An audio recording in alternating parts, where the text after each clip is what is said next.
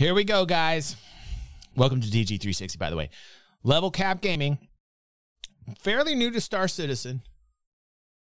And now he's played long enough to make a video entitled, "Is Star Citizen Making a Mistake?"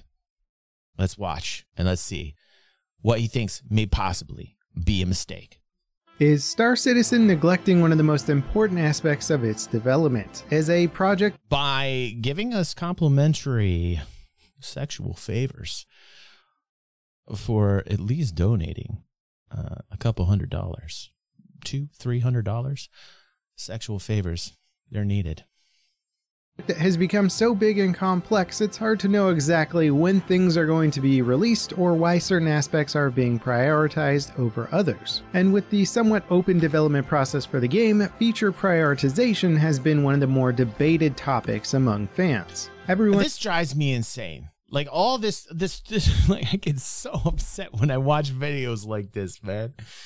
Oh my God. I talked about this last night, man. Star Citizen is trying to encapsulate all types of gameplay. It's trying to be an experience. How many times have I said that? It's trying to give us an experience that we've not had in gaming, right? It's at least what it's trying to do. And it's evidenced by the fact that there's $500 million of revenue by people who are actually playing the game or interested in playing it, right? The scope of what it is trying to accomplish is vast, right? So when I start hearing like timelines and roadmaps, it's important to keep Cloud Imperium accountable. Yes, they're accountable every single day because they are transparent. They're accountable by me. They're accountable by you. They're accountable by other content creators, right? And our opinions upon the progress and what's happening with it. But motherfuckers, it's going to get done when it gets done. It just drives me insane. Like, you have 1,000 people working on this. In a business sense, in the real world, with Cloud Imperium being a business that has employees that they pay weekly, bi-weekly, however they're paying them, they're not going to have these guys sitting on their thumbs. I mean, some people like that, and that no offense to people that like sitting on their thumbs. I should try it. I might like it. But they're not. They are not sitting on their thumbs. They're getting paid, right, to do actual real work. How long is it going to take? I don't know. It just reminds me. I said this last night. It reminds me of like when the kids are in the back seat going, "Are we there yet? Are we there yet? Are we there yet?" It's like it's an immature question. I feel like it's an immature question. And why do I say that? Is it that I'm not keeping Cloud Imperium accountable? It is. And you know how I keep Cloud Imperium accountable? I keep them accountable by seeing how the health of the financials are doing. Because if they're healthy financially, shit's getting done. If they're not healthy financially, shit's going to fall apart and the project won't survive another day. And that's why I was always looking at the P&Ls. That's why I'm always looking to see how they're doing financially, health-wise. Because it is a pillar behind what's going to happen with the entire project. One wants the things that are most important to them to be finished and added to the game as quickly as possible. Whether you want more mining, delivery, multi-crew, cargo hauling, bounty hunting, PvP events, base building, data running, or any of the other activities to be added and refined to the game, there's only so much that the dev team can do at once. Yes. And for anyone not familiar with the complexities and debates about Star Citizen's development, well, the Cliff Notes version is that there is a...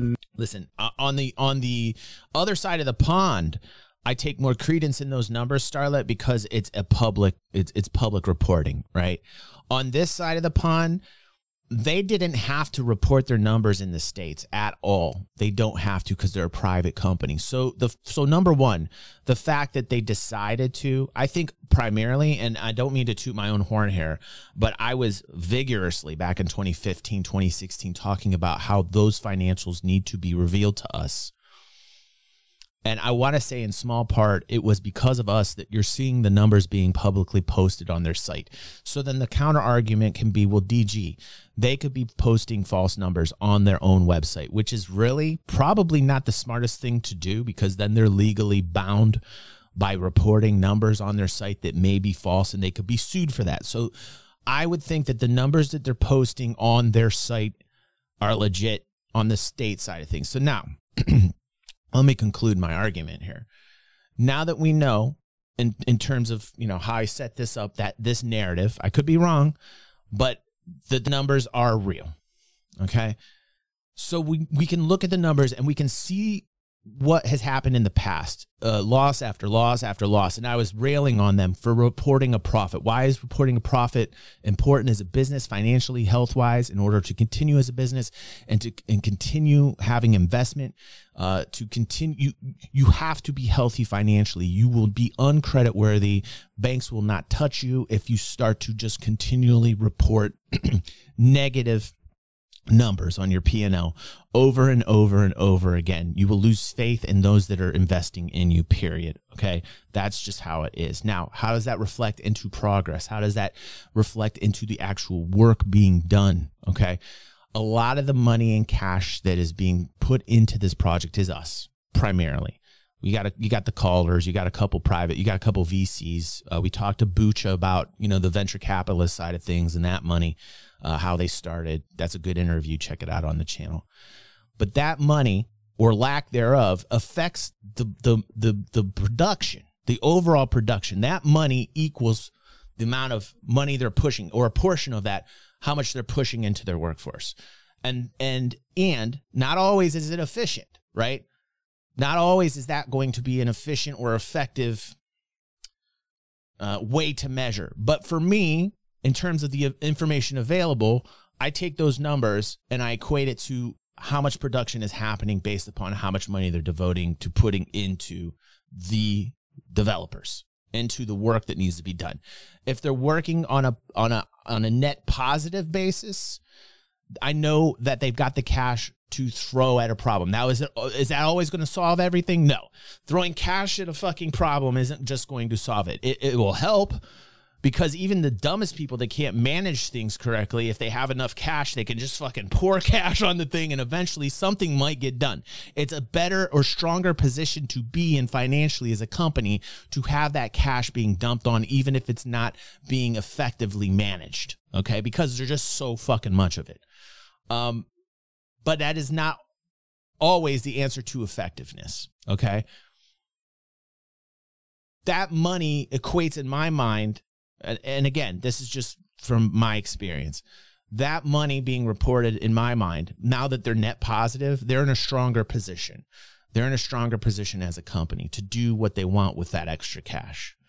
And I feel that if you're in a net positive position, you're in a much healthier position to get more shit done than if you're in a net negative position. My opinion. Massive team of over 700 active developers working on Star Citizen, yet the project is somewhat divided, with the single-player standalone experience, aka Squadron 42, getting the majority of the development focus right now, and the multiplayer persistent universe, aka the PU, getting less attention. The single-player design in progress is also more closed off, so the bulk of the work being done with it is difficult to grasp for players who are ultimately funding the game largely for the multiplayer experience. And in addition to that, due to the ship selling revenue model for the game, there's also a lot of ships designed and released into the universe that still don't have a lot of functionality or purpose. So instead of building the game from the bottom up, it's kind of become a weird hybrid of bottom up and top down design, which has inevitably led to a lot of redesign as they figure out how the game should ultimately function. And as a fan of the project, it's been a lot of fun to watch the development process, but the roller coaster of setbacks or shifting focus away from areas that I care about has been difficult to stomach at times. For example, right now I'm patiently awaiting the next major patch to roll out, which will bring all these cool new features that may usher in the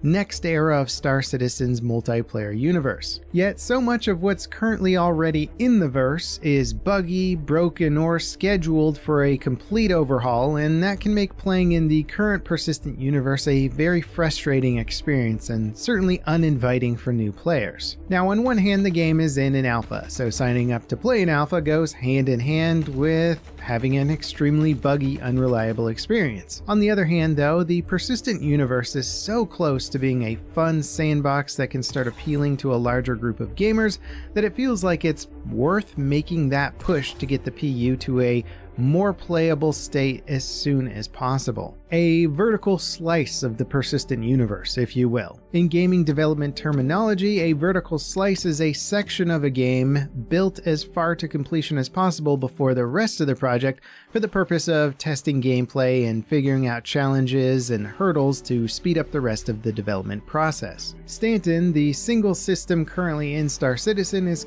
kind of that, but it's also extremely far from being able to replicate bigger gameplay loops and player interactions that it's not really serving the much bigger purpose that it could be about learning what is and isn't fun with the bigger gameplay loops. Now, of course, the developers are learning a lot from Stanton. This is where everybody wants that force-fed fucking content, that spoon-fed content. You know, a lot of the fun is actually from player to player interaction, not just player versus player, but player interaction being in an MMO. I know it's not an MMO yet, but like we recently did raise player cap. Benoit Bessager is doing work in terms of server meshing, in terms of persistence. That is happening at Turbulent. It's not a proper MMO yet, right? So, you know, bear in mind, I understand that when I say this is what we're looking for in MMOs is a sandbox where there is player interaction. That in itself is a game loop. Players, people that play the game, running into them in the game, that's a game loop. A lot of that is shown here on DG360. You can see a lot of content creators having a lot of fun with that game loop. Some in an MMO say that's really all they need. Now, it's buggy. It's still messy. There's still bullshit happening. I can't stand the physics. But people are still having fun in this environment. And the player-to-player interaction that they're having keeps them tied down, keeps them logging back in. That's that player retention. That is a persistent universe, but still, it seems like pretty much every element of gameplay balance is so far from completion that there isn't much else we can learn about what does and doesn't work within Star Citizen, leaving the game in still a very much theoretical experience. I constantly find myself deep in conversation with other fans, talking about what the game will be like once features and gameplay loops are finally implemented or driven to their complete state. So far, by the way, remember when we didn't have planetary landing, right? Remember we didn't have meta gameplay. Remember when we were not able to do any of what we're seeing here? You guys happen to remember that? You know what got us here? Patience. When I hear videos like this again, it's nonsensical to me. Like I don't think I can get through the video, and I'm going to tell you why. Are we there yet? Are we there yet? Are we there yet? Are we there yet? Are we there yet? Are we there yet? Are we there yet? Are we there yet? Like that's all I hear when I watch videos like this. I feel like there's just tons of people that don't understand what this game's trying to do. And they get mad at you when you say that. Nobody takes the time out to remember how far we've come. Nobody. It's like on to the next one, on to the next one, on to the next one. No appreciation to these developers that sit there crazy amounts of hours to push out what it is that they're pushing out. I couldn't imagine being a developer for Cloud Imperium having to deal with this bullshit. I have a hard enough time as a content creator watching this shit. I have a hard enough time as a content creator digesting any of this right now, because all I hear when I watch videos like this is, are we there yet? Are we there yet? Are we there yet? Are we there yet? Are we there yet? Are we there yet? It's infuriating. It's fucking infuriating to me. I mean, it will get done when it gets done.